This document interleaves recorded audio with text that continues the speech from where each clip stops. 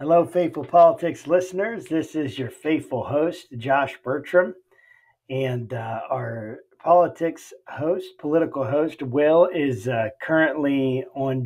Wait. Oh, hey, Will, what's going on, buddy? Oh, hey, good to see you again. Yeah, Good welcome to back, see Josh. you. I know. I've had a hiatus. It hasn't been that long though. When's the last time It's only been a couple episodes, right? I had football. Football coach. You can basically call me Coach Lasso. And if you don't get the joke, then you should look up Ted Lasso and watch it.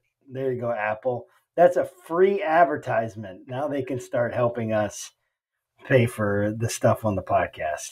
By the way, with the Ted Lasso reference, I have to mention that my former wife, my children's mother, her uncle is the creator and producer of Ted Lasso and won a Golden Globe for it. Whoa.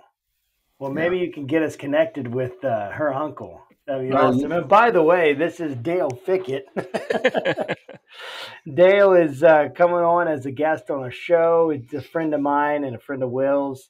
He's an entrepreneurship professor at the University of Richmond and the president of RVA Works and the Open Trellis Initiative.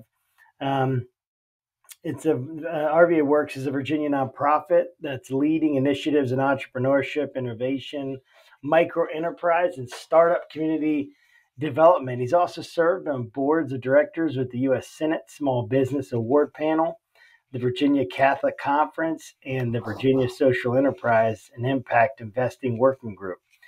He's lectured and conducted research on entrepreneurial finance and developmental economics at Northwestern University, Trinity College Dublin, Virginia Commonwealth University, and the Wharton School of Business at the University of Pennsylvania. Previously, Dale led a startup in the retail sector and served as a strategy consultant with Accenture's European financial services practice, which focused on capital markets and transactions banking from the Dublin and London offices. So thank you, Dale, for coming on and being a part of what we're doing and hanging with us today. How are things on your end, Dale? How's the entrepreneurship going? Everything is going really well. You know, I'm kind of in this spot where we have a lot of really good things happening around our organization. The Open Trellis Initiative is super exciting. Also, just really pleased to be joining the faculty at University of Richmond. That's going to start full-time in January. So that's cool.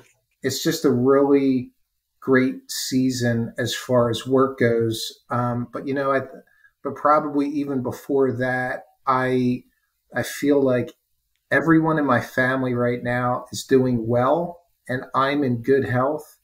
And everything after that is icing on the cake. Yeah, it's a really good point. That especially in a season like we're in right now in the world, it's so good to be able to hear that. So you mentioned Open Trellis. What is that? Explain that a little bit, because we mentioned that, and explain that for our listeners and watchers. Yeah, so Open Trellis is a new initiative that we've just recently started. It's all about entrepreneurs coming together to help each other, and that's by providing knowledge and sharing links and, saying, hey, I saw this cool video or I saw this cool blog article. You guys should check this out. Or it could be, hey, I have some connections that I want to share with someone that's starting up a business. And so it's really all about entrepreneurs helping each other. And then we just started a new capital access program with Capital One. So we're building out a whole new loan program there as well. So it's all about people helping each other build new businesses. And I would say democratizing business ownership. So with entrepreneurship, so you're located in Virginia, as are we. And is there one particular party that's actually better to have in office if you are trying to become an entrepreneur? I'm sorry, Will, is there a different party? Is there a particular party that more advantageous, kind of with philosophy, style, principles, what have you. Like That Republican versus Democrat. yeah. Oh, I gotcha. Yeah. So I don't, I don't think so. I think that um, people people are looking for the truth. I think people are seeking a lot of ways to identify truth. I think that they're naturally attracted to things that are good and beautiful and true. And I don't think that, that's really about a political philosophy necessarily or a political party alignment. I think that's just being a part of the human race. And I think that there's a part of us for an awful lot of people that is creative, which is looking for new opportunities and is looking at new ways to express oneself. And so I don't necessarily see that as a party affiliation, if that makes sense in a way. Yeah, that makes a lot of sense. I really like what you said. Like people, everyone, on both sides of the political divide, people want someone to live the good life. They might define that differently. They might look at the mechanics of how to get there, the details of how to get there might be different. But I think everyone basically, basically wants everyone else to have, a good, a basically good life. That it's the vision, it's the philosophy of the good life that we disagree on so much.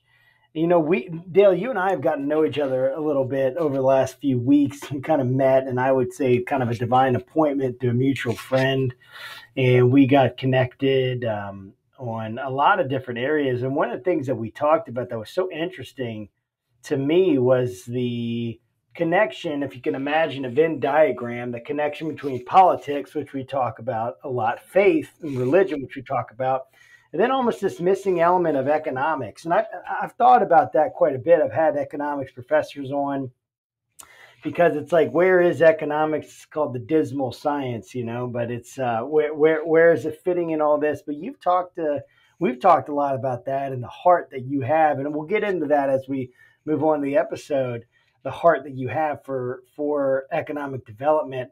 But how did this become a passion of yours? Like, kind of help us understand your story as it relates to the intersection of faith, politics, and economics. Yeah, and where you come to today. Yeah, thank you for that question, Josh. It's great, right? Because it helps sort of ground all of this in a really interesting way, right? So I guess the first part is to know me, is to know that I'm a disciple of Christ, that I am really happy about that, because I'm called in love and service, that I try to use the blessings that have been bestowed upon me to help people that most need it. And so, if you look at my resume and you read out my background there, what I'm bringing to the table essentially is in the world of economics, finance, and business. And so it just so turns out that those tools have applied to an awful lot of people in a very practical, pragmatic way about helping people have a good livelihood. Back in 2007, and I can tell you this was definitely a journey, but back in 2007, I was living in Dublin, Ireland, and I was going through the process of converting to become Catholic. I had reached a point in my life which a lot of the things that I had been trying professionally were just not working. I was, and I was also in a place of just a lot of soul searching and really looking at my work and my life and trying to make sense of where I was. And so as that was happening, one of the things that I did was I joined the Catholic Church. I was And I've never regretted that. I've always really enjoyed being a part of the church. And at that time, I was doing some homework, and I hope that this kind of comes out in the right way. But I was doing some homework for a class that I had been taking to become a Catholic. And so that process is called the Rite of Christian Initiation for Adults. And so I was going through that process, and I was on the back of a Dublin bus in Ireland, and I was going into a project site where I was doing some consulting work. And I had this really powerful spiritual experience. And so, what that meant for me at a very personal level was, I'm sitting there, if you can imagine, I'm reading this book, I'm riding on the bus, I'm going into work, and it was like these waves and waves of energy. And it was difficult for me to catch my breath. It was this incredibly powerful realization Wow. that all of the things that I was attributing to myself as my accomplishment, my attainment, my resume, were really blessings that were bestowed upon me. There were doors that were opened to me through God's grace. And that because of that, because of that realization, it instantly also resonated with me as deeply true that the purpose of my life was and is to help people who most need it, utilizing those tools. And so it took me several hours. I mean, I got off the bus, I went into the office, I had to go into the bathroom to kind of settle down from all that before I could have a coherent conversation with anyone. But it was it was a really powerful experience that set me on a course of becoming very interested in topics that I knew very little about at that time. Things like, and you mentioned a few of them: developmental economics, micro enterprise development, community development. And the terminology can be confusing because it changes depending on if we're in the nonprofit world, if we're talking internationally, if we're talking about public sector policy, if we're talking about a corporate initiative. The terminology can change, but at its core, it's about helping more people become business owners. Wow, that's really awesome. As you were talking, I was thinking about Colin Powell just had his funeral recently, and his son was given a eulogy, and kind of one of the things that he had mentioned was um, about the kind of life that people choose to live, and he said, and I'm sort of paraphrasing here, but basically that you can live a life where your eulogy focuses on sort of your life and your faith, or you can live a life where your eulogy focuses on your resume.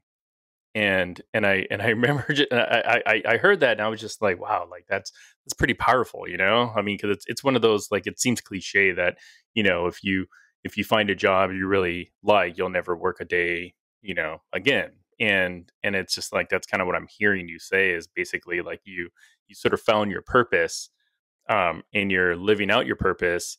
You're making money off your purpose, and it probably doesn't really even seem like work to you. Is that an accurate characterization of kind of where you are in your life and your career? Yeah, for sure. I mean, what you're saying there, Will, resonates for me. Um, and I talk with a lot of students, whether they're, people that are younger, that are undergraduate students in their late teens, early 20s, or it could be someone who's, further along in their career, and, they're starting a business. And either way, people will ask me about the direction that they should take in terms of their career. And I'll tell them that there was this really good book. It's actually called Good to Great, by Jim Collins. He's a management author, and he was talking about businesses developing a vision, and he was talking about that really exceptional companies have this vision that meets these three criteria. And so, and the reason I use this example is because I ask people to use these three criteria in terms of their personal vision for where they're going in their life and what they want to do with their life. And I'll say that, the first thing is to identify things at which you are truly exceptionally good, right? And when I say that, I don't mean like an Olympic swimmer, right? I mean in terms of all the different things that I do, here are the things that I know I'm really good at, right? And so it's not in a competitive sense, it's just an awareness of what I, as an individual, am good at. And so it's kind of taking that and then also looking at things from a practical perspective and saying, which of those things will really drive my economic engine and create opportunities for myself and my family. And it's just a very practical sort of view on that. And then the third thing is passion. And it took me a long time to figure that out. And I just shared with you a big piece of that. But it really took me a long time to figure out what is it that I'm passionate about, right? At the core of Dale, what's there, right? And what's dying to be expressed out into the world.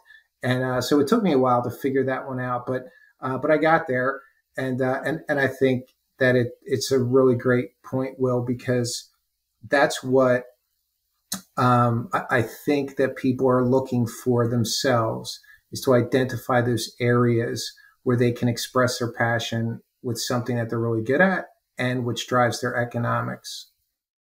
What's interesting about that is this may come to a surprise to a lot of our listeners or viewers, is that Josh and I don't collect a single penny from doing the podcast. And, we do the podcast because we just think it's kind of cool and neat. And we both kind of have a heart for talking to interesting people. And, and it's a bit of a passion for us. I mean, and we put a lot of sweat equity into making sure that we have great episodes week after week and booking guests and what have you. And, but we do it because we're just passionate about it. And that's not to say that you shouldn't click on our Buy Me a Coffee link at the bottom of our website and donate money, because every little bit helps. Please. But in lieu of you donating any money, like, we'll still continue to do this, and because we just think it's important that we just bring this types of conversation, just the dynamics between Josh, myself, and our guests sometimes, and we really enjoy doing it. So I really appreciate you saying that. And Josh, I think you had a question. Go ahead. Yeah, no, I think it's I love the idea of finding your passion, because I would agree with Will that I do this, and not only do we give time, but we give of our own personal finances to make sure that this is going, but we want to do it right. We want to spend time on doing it, and I think it's important for everyone to find the area of passion that I think that God's put in them. Whatever God they feel like they serve or don't believe in a God, I think there is one true God. I think He's put this passion in everybody, and I think He guides us. It sounds like that's exactly what happened for you, Dale, is that He guided you and gave you this profound spiritual experience. It reminds me of this passage in the book of Acts, which is one of the books of the New Testament, where Paul, this apostle who's going and starting all these churches, is going to all these different places. And then circumstantially, we think that God prevented him from going to several different places. But then he has this dream and this vision of this guy begging for help. And it drives him to change course in what he's doing and to go to a completely different place than he was even planning on going. And I think we have those moments in life, and we should look for those moments in life that help us to, that help us to find that purpose. Because otherwise, man, we're going to find a purpose somewhere. We're going to find something that's going to drive us and something that's going to wake us up. But we kind of just get a little bit miserable, And I think that people that don't have purpose tend to be pretty miserable at times. And it's not that when you have one, you don't go through difficult times. Of course you do. But that lack of purpose is honestly, I think, deadly in many ways to your soul and even potentially to your life. And I think that Yeah, purpose is so important. How has that sense of purpose, Dale, driven you? How has it kept you going in difficult times? Well, yeah, Josh, I just wanted to respond to your comment there. I mean, for me, the whole point about distraction is a huge one, right? I think that in all of us, there are things that we really, really want to do and yet don't, right? We get distracted somehow or another. And then there are other things that we really want to avoid. And yet we find ourselves in these unhealthy patterns and they just sort of like perpetuate. It's like this kind of like a negative flywheel that just kind of keeps coming back around. Right. And, so I'm totally agreeing with you in terms of distraction. I also think that there's kind of this dynamic going on, and I don't know how you guys see this, but I've been thinking about this a lot, and it feels like a lot of that distraction has to do with, and particularly currently, has to do with sort of skimming across the surface of life, right? So it's kind of a reticence to go deep, to become deeply aware of what's going on, to become deeply present to another person, to be intimate with another person.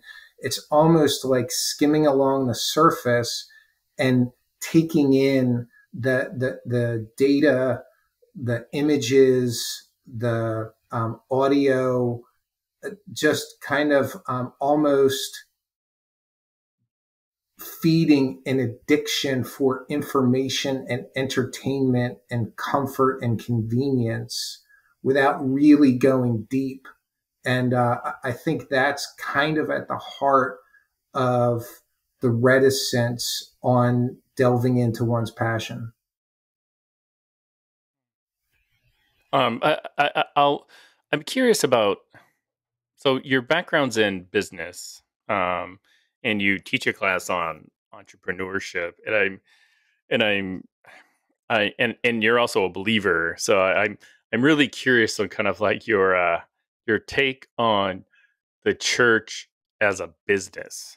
Like, is church a business? And like we did this episode, I think last season, where we sort of like dissected kind of the role of the nonprofit status of the church, and whether or not they should or shouldn't be taxed. And obviously, like, Josh had one idea because he's a pastor of a church, like, and I share that passion because I actually work for a nonprofit. I'm curious, just from sort of a business economic standpoint, like, what are your thoughts on that? Yeah. So, so a couple of things come to mind, Will. So the first is that the church is, I mean, if we really think of it at its essence, is a community of like-minded people coming together to give right praise to God. So there's an element of worship. There's an element of evangelization, which is essentially teaching and preaching. And it's helping people to understand the faith. And then it's serving people who are on the margins, right? That's church. Now, I think that the question about how does that operate pragmatically is it starts getting into the area of human institution. And I think a lot of times we can confuse the principles of the faith, essentially the tenets of being a disciple, with a human institution and its faults and failings. And from the institutional side, I think there you have an organization that has facilities, that has staff, that has, expenses to be paid, that, if we get into that world of the financial piece of it, then there's a budget or an endowment, or there's fundraising campaigns, and there are initiatives and so forth. So in my mind, that's how I sort of distinguish between those two. I do think that the tax exempt status for those organizations with charitable and educational purposes is good and appropriate. I know, having set up a nonprofit, that it's much more difficult to establish a nonprofit than it is a for-profit. And that I think, because of the public benefit that humanitarian work provides, that the tax exemption is appropriate. Well, so if you don't mind me just kind of, I don't know, playing the devil's advocate for a second. So like, what's the argument? Or here, I'll back up. So based on my limited understanding of how a organization, gets a nonprofit status, because I haven't set up a nonprofit and I've never pastored a church before. But based on my limited knowledge about a nonprofit is, you get your nonprofit status because sort of there's a social element of what it is you're doing that's kind of helping community or what have you. So assuming that definition is even remotely correct, like what's to keep, say, like Google from becoming a nonprofit? Because like at the end of the, like, nonprofits can still make money. Like that's sort of a misnomer. So Google, has this, mission of connecting everybody, and I think they even had a motto like "Do no harm" or something like that. There's something sort of written into their business model that people can debate about whether or not they've met their sort of social mission. But like, what would be the difference between like a Google and like a Short Pump Community Church? Sorry to use your church, Josh. So yes, so there are. So I'm going to speak specifically about the United States. In other countries, it varies. So in the United States, there are several different tax definitions, and I don't want to get kind of too technical about this, but across those different types of organizations, as the organization is formed, you are essentially telling the Internal Revenue Service, this is the form that we've chosen because we're choosing to undertake these types of activities. And because you're signaling to the IRS, in our case, we said we're forming for the purpose of providing charitable and educational services to assist people that are up against some sort of economic or social barrier, become a business owner. And we therefore should have tax exemption because we're helping people who would not otherwise get it. I think that kind of delineation in terms of the charter is the main thing. So organizations, to my knowledge, don't change that. They don't change tax designation if they want to undertake, and I think Google, for example, might have a charitable nonprofit. I know that they have Google.org, but that's kind of one thing. I think the other part of it is, if you're forming, and another way that I think of this is, if you're forming to sell something at a profit, if that's the primary motive, that's fine. That's a for-profit, LLCs, S Corp, etc. And on the other side, you have and in our case, we're a 501c3 tax exempt nonprofit, non-stock organization. No one owns stock in our organization. We receive money, and we exist not to sell things at a profit. We exist to give things away. That's the primary purpose.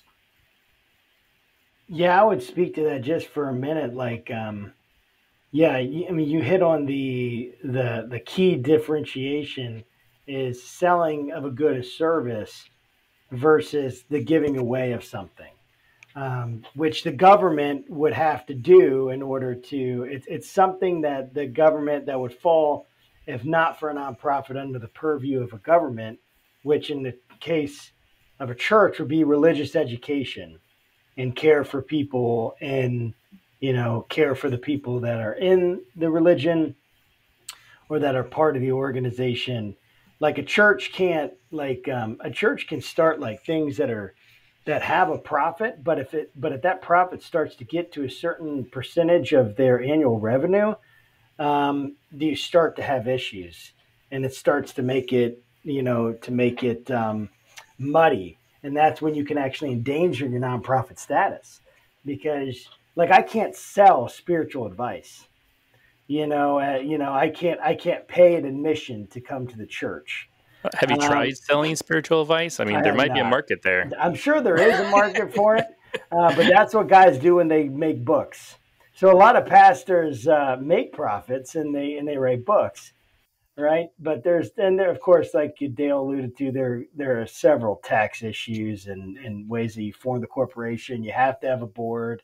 The board has to make the decisions. It's not like a sole proprietor where only the one person can make the decisions on the money and stuff like that. The way in which money's spent.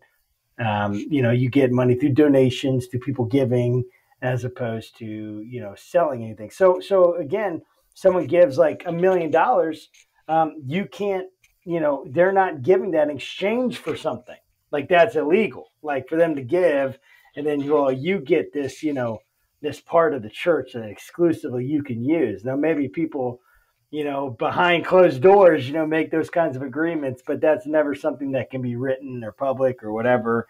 That it's like, oh yeah, this person gets exclusive rights to this because they've given this much. That's like something in exchange for a service. Yeah, So you can't.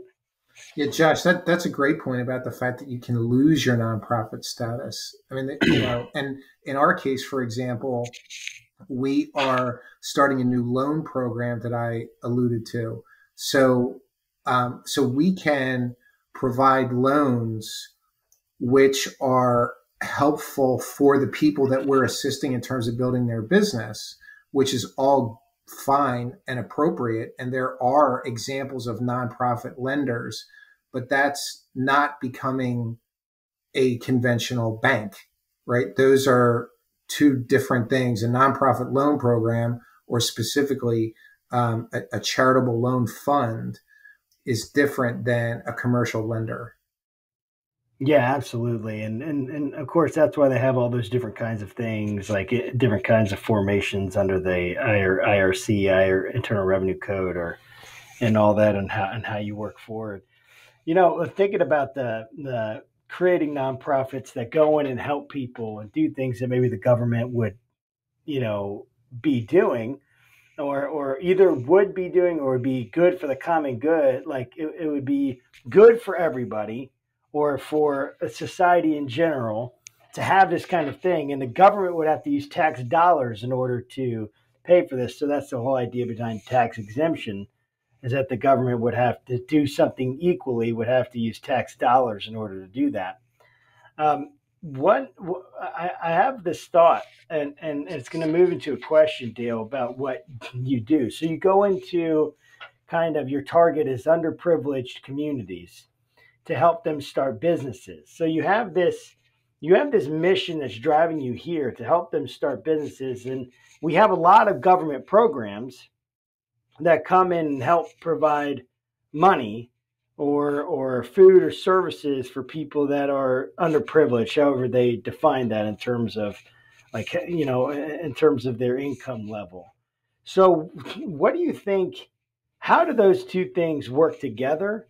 Meaning your mission to help underprivileged communities start businesses that make profits and give them financial independence, versus this kind of financial dependence in some way that's given by, or however you'd want to say it, like there's a financial assistance, you could say. I mean, it is assistance that could lead to dependence. How do those things work together? And then where's the tension in those things between what you do and government programs that you see that are funded by tax dollars? Does that question make sense? Yeah, I'm with you. Yeah. So there's a lot in there, right? Um, so I think that the natural starting point for that is the role of government and then the role of nonprofits, right? So the role of government is about providing for the security and well-being of the populace, right? And we could debate, and a lot of people have debated for a long time about how to do that. And the role of nonprofits is really about providing some sort of public good, as you just said, Josh, which the government may or may not do, right? I mean, like the SPCA, for example, is a nonprofit, I believe, but the government is not undertaking, care of distressed animals, right? So, to my knowledge, right? So, and we could talk about things in the arts, for example, nonprofits that support the fine arts or performing arts that the government would not be involved with. So, it certainly, as a nonprofit, one certainly has to be providing some sort of public good. So then the question about the economics of all of that can start getting a little bit complex, but I think it's helpful to think of it in terms of,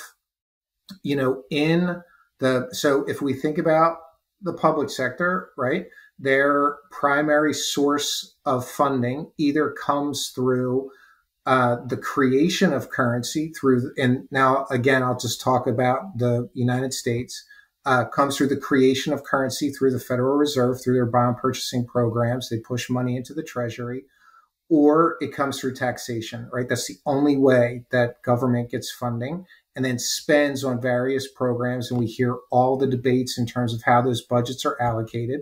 And then on the other side, nonprofits, as you said, are raising money either through corporate sponsorships or through individual donors or through grant programs. Sometimes those grant programs come from the public sector. So that's one point of intersection at a financial level.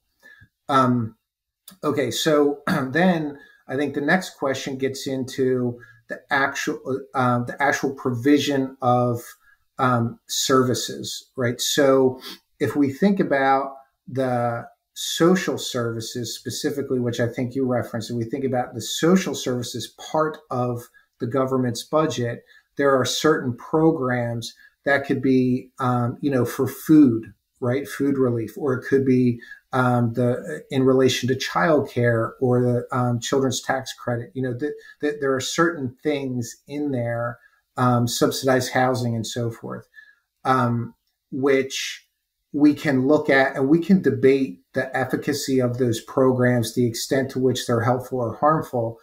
But this part about business assistance is in the list of the public sector expenditures. And so then I think the question becomes, well, if they're in the business of helping people start businesses, what are they doing, right? And so at federal and state level, I would say you have a number of different activities, one of which is mentor programs. There's also workshops that are held in different meetup groups. There's sometimes publicly funded buildings called incubators that are set up to provide subsidized office support. There's also capital access programs, forgivable loans. So at times there are grant programs for small businesses, other concessionary loan programs. When we look at on the private sector side and specifically nonprofits, and we ask, well, okay, so if they're playing a role, what is it that these nonprofits are doing? I think it's helpful to sort of separate out a few different categories there, because there's university systems, sometimes which are publicly funded, but sometimes stay specifically private.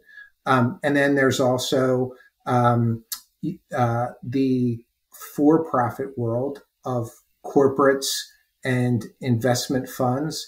And then you also have nonprofits that are providing programming. And so we fall in that category.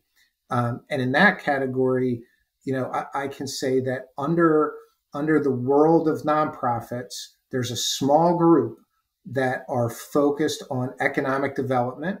And within that group, there are some which do what we do, which is about helping people build businesses, because a lot of economic development is all about workforce. And so what we do has more to do with entrepreneur support. And so, happy to talk about the programs we run, but I think, well, I hope laying out that landscape helps a little bit. So by the time this episode airs, the House would have just passed the infrastructure bill, the $1.2 trillion or what have you. So we can officially declare that Infrastructure Week is over, which is good, I guess. But without getting too deep into some of the backroom politics that allowed for that to happen, one of the things that came out of that was basically the Progressive Caucus, made a drug deal with the moderates that said, hey, we're going to go ahead and sign off on this, but we need to get your firm commitment that when we produce this this social infrastructure bill of another 1 point something trillion dollars that they're going to sign off on it. So the social infrastructure package has a whole lot of different just stuff in it. Some stuff I support, and some stuff I'm like, not really my thing. But if it'll help somebody else, why not? But my question is does having sort of federally provided social programs, better equip people to take control of their lives, and if they choose to become entrepreneurs, does it sort of help flourish that, or do you see it as more of a personal hindrance, as something that it's not necessarily going to encourage people to work harder? Yeah, I think so. I think that there are some trade-offs here, and that's the difficult part of, and I'll call it social services. I know you use the term social infrastructure. I tend to think of infrastructure as roads and bridges and broadband and kind of hard physical assets. But I can say that there are two ways that we can grow the economy, right? So one way is that we, as a population, are able to provide more value per hour, per day, per quarter, because of the input of what we're doing with our time and effort. And then the other way is to just have more people, right? And so when, so if the goal is to have a productive population that's contributing to society, which I think is a good goal, that from that perspective, we need to really think about how is it that we can provide on-ramps into the economy, right? And I don't hear it described exactly that way, but to me, that's how I think of it in terms of, when we look across a population, regardless of income level, regardless of race, ethnicity, gender identification, what have you, what can we do to have stronger, more robust on-ramps into the productive economy? Now, I know that there's a lot of really good work done around workforce development. We just don't do that. We don't do job retraining, reskilling, and job transition. We do the new business formation. And I would say just quickly that with the social support services, I think that there's a level of income below which they're absolutely necessary to stabilize a family or to stabilize a situation. I think that we need to really think about the ways in which they can be tapered off, that there are structural incentives for being involved in the economy. And I think that if we really get to the heart of inequality, there's a piece of that that's not only about income, there's a piece of that that's about asset inequality. And that ownership piece is what we're looking to address little by little. Yeah, that makes that makes sense. As you were speaking, I was thinking about this question. So, I would hear different presidents throughout my life give different. Every president is like, we care about families, we care about workers, we care about education, we want people to thrive. Okay, but we have different visions of what that might be. So if we're say the idea of a level playing field, maybe another idea is equal opportunity, right? That's an equal opportunity employer, um, legally obliged to be equal opportunity. Um, if you're thinking about leveling the playing field, um, what does that like?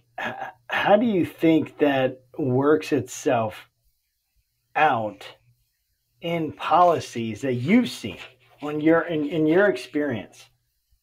Is it possible to level the playing field? How does that and what is the government's role in doing that and leveling the playing field? Yeah, so I would say that the the purpose of the economy at a fundamental level is about the creation of value, and it's about um, a distribution system by which that value is attributed across the population, right? And if we think about that, um, there's this kind of question about, well, what type of economy should we have, or what type of economy do we want to have? And I think that there's sort of this push and pull, and we see this play out in the politics here, where I think that there's one perspective which is all about the free market, right? That is pretty much, well, look, the economy is a competitive landscape filled by private enterprises which are competing with each other for customers, and that investors need to receive a risk-adjusted return on their investment, all of which is good, and in large part, it's good. Now that can go too far, and that's why we need regulation in place, because we do know from historical perspective that when companies become too powerful, or even smaller companies that are malevolent, there can be harmful repercussions on the population. And we could go through a long list of those. On the other side, I think we have, the role of conscientiousness and competence, right? So what we really want to make sure that we provide is a system by which those good behaviors are incentivized and rewarded, and where when people are coming to work, they're coming to own a business, they're coming to give themselves through their labor and through their mental capacity, their intellect, that they're competent and conscientious in terms of providing that for society, right? So, and we want to incentivize that good behavior. And I think what we see play out in policy is sort of a push and pull between how do we provide the right, like, base level of support for someone to even start to be productive, and yet still have the system in place which incentivizes people to engage and to give of themselves. I have a question, and I'll ask it somewhat um, carefully, because I understand that as a professor, you probably don't want necessarily all your mess out there with regards to your political views about stuff, because, like, I wouldn't want that. And so what I will ask you, it's a Trump related question, and I'm only asking because I don't know. Like, were the Trump tax cuts a good thing? Oh, yeah. So that's yeah, that's a great question. So generally speaking, I was in favor of tax cuts to spur economic growth, to reduce unemployment, and to increase, the growth of the economy. I thought, generally speaking, they were a good thing. Um, but it's like with um, most things, the devil's in the details, right? And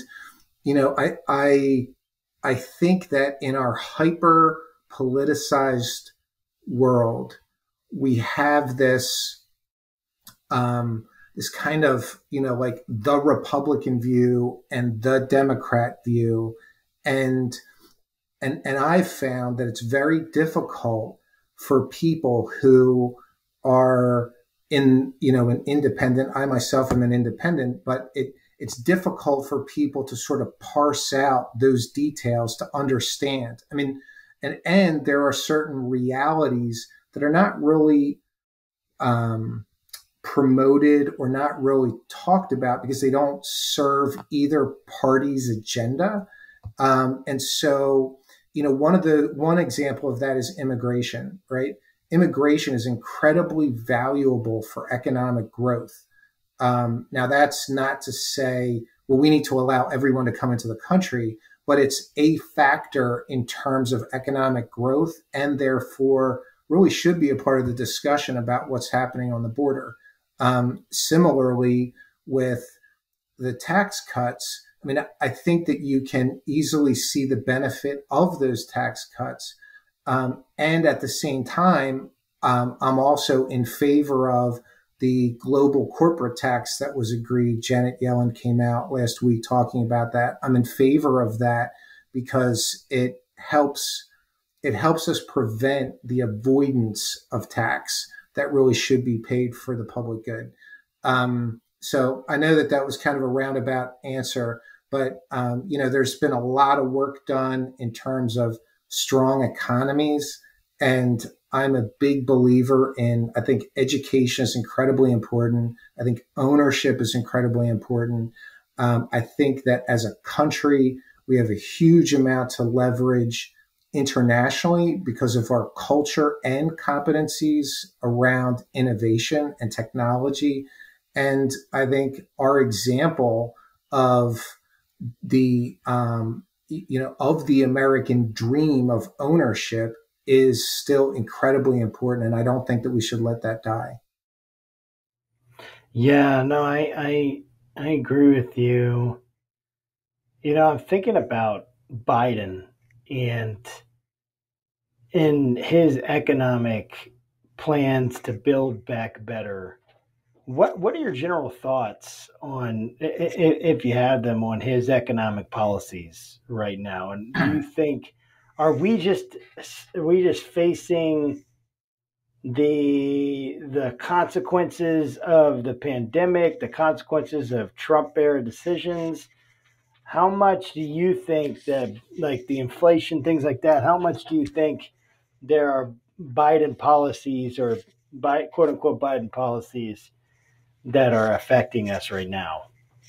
Um, yeah, so there's two sides to the policy background that's affecting the economy right now. So one is on monetary policy, which the president doesn't have direct control over. And so we just saw this past week that the Federal Reserve had that they made a decision to start tapering their bond purchase programs, which I'm fully in favor of.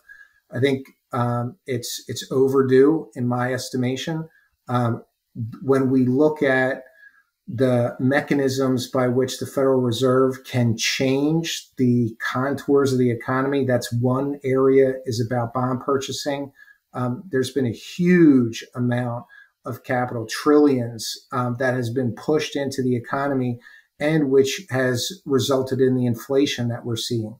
That goes back as a part of the Trump administration. That's also a part of the Biden administration. Not directly, but in an indirect level, it has happened from the Federal Reserve on their watch. The other piece of this has to do with interest rates. I think the low interest rate environment has been very helpful for home purchases and for people securing mortgages, particularly those who were able to lock in for a fixed rate mortgage over an extended period of time. Then I would also say on the fiscal side, which is much more in the control of the president, and I would say that during the Trump administration, I was generally in favor of those measures that he took in response to the pandemic. I thought that that was the right thing to do in terms of pandemic relief when it was needed. In the Biden administration, I think the area where I've seen the most concern is a reticence to pull back on some of the government spending that is a part of the structural inflation that we're seeing. And the risky thing, and I don't think that this is a political statement necessarily, but I think that the risky thing about inflation is that it, let's say for people like me who are earning now, and I'm in my 40s, I'll be earning in the workforce for hopefully for a while now. That won't affect me nearly as much as those who are retiring now, because what happens is it erodes the value of the savings. So, if someone has saved, let's say $30,000 or $100,000 for their retirement or more, inflation starts eroding that because they only have a fixed amount of money in a low interest rate environment. It's not going to increase that much. So I think that dynamic with inflation can be very harmful, particularly for older people, fixed income people. And, I think that some of the spending ideas at this point, I think, could end up being a drag on the economy. And I think, we're in a precarious position with respect to the stock market, because when you look at share prices on a price earnings basis, and we're in overvalued bubble area, in an overvalued area, and have been for quite a while. I mean, I'm personally expecting probably about a 20% reduction in terms of where the stock market is today. Wow, that's some pretty sobering numbers and insight, and I'm glad at least somebody smart like you understands it, because there's a comedian that says the Dow Jones lost 300 points today. He's like, and I can't begin to explain how upset I am that I have no idea what that means. So I'm glad people like yourself understand it. But I wanted to ask, kind of as our last question, just a little bit about Open Trellis and kind of like what it is you guys do. I know Josh mentioned about it a little bit at the opening, but a little about what Open Trellis is, what services you provide, how people can get connected into you, and so tell us a little bit more. Thanks for that, Will. So we provide a lot of support for people who are starting businesses, right? So people are coming to us saying, hey, you know what? I have this question, Dale. I'm not exactly sure how to get this business up and running. And that could be a marketing question, a finance question, could be a formation question, some of the things we touched on today. So there's lots of different questions that folks have.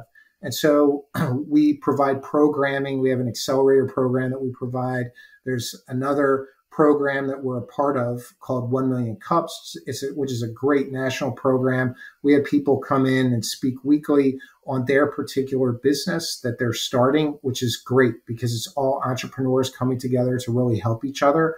I think is kind of like community development or community organizing meets innovation, right? It's like the intersection of those two things, which is super cool. And then, as I said, we're providing a new capital access program. So we're starting with credit counseling and opportunities for people to apply for products which help them build up credit from the ground up, which is awesome. And then soon we'll be initiating some small business loans, a loan program, which will help complement all of that. So it's really about some content and some connections and capital, all for people who are trying to start a business. No, that's really good, and we'll make sure that we put links in our show notes for anybody that's interested in connecting with your program. So, well, thanks again, Dale, for spending some time with us. We hope to have you back and hopefully school us a little bit more about how business works and the stock market and build back better, and maybe even like when the social infrastructure bill comes across the table, somebody can come on board and help dissect it for us if you get that kind of Sounds time. good. Thanks for having me. Yes, thank you so much. All right. Well, thanks, listeners. We will see you guys all next week. Yep. Take care. Bye.